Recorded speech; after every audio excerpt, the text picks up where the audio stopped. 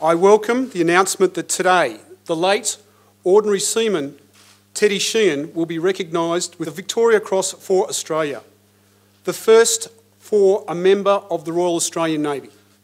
He was the youngest member of Armidale's ship's company. This story, this account, is the stuff of legend.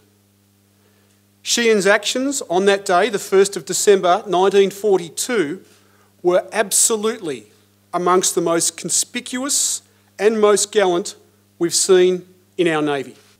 A young man serving his nation who chose certain death over the chance of survival and to try to save his mates who were in the water.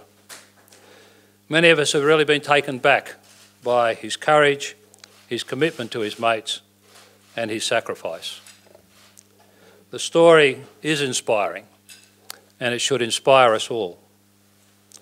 And as we approach the 75th anniversary of the end of the Second World War, it's an especially poignant time.